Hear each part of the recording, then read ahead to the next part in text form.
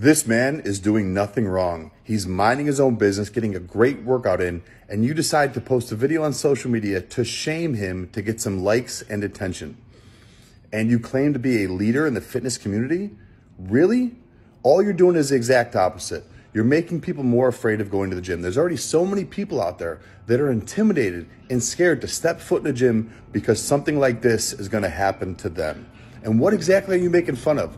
The fact that he hit a little flex? You literally have video after video doing the exact same thing. And you make fun of his outfit, really? A red tank and a sweatband? Or the fact that he's making a little bit of noise? Take a page out of his book. Put your headphones in, turn your music up, mind your own business. Be better than that.